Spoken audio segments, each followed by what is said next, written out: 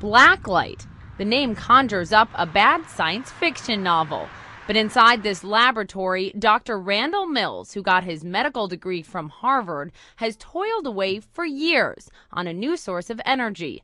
A discovery, he says, on the scale of fire. We think this will be the replacement for fossil fuel, gas, nuclear, and other forms of energy.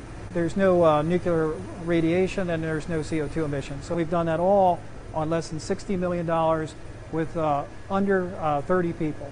The process uses water, a form of salt, and other common materials to create a chemical reaction they say is 200 times more powerful than gasoline or coal combustion. And it's cheap, estimated to cost 1 to 2 cents per kilowatt hour versus 6 to 10 cents for coal or natural gas.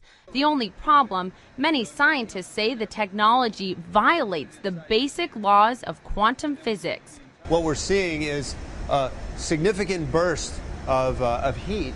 BlackLight hired engineering professor Peter Janssen of New Jersey's Rowan University to independently validate its claims. The astounding part of this is it's all coming out in about 15 to 20, 25 seconds. He is one of very few in the scientific community who is convinced that BlackLight is onto something. So are a growing number of Wall Street and business executives.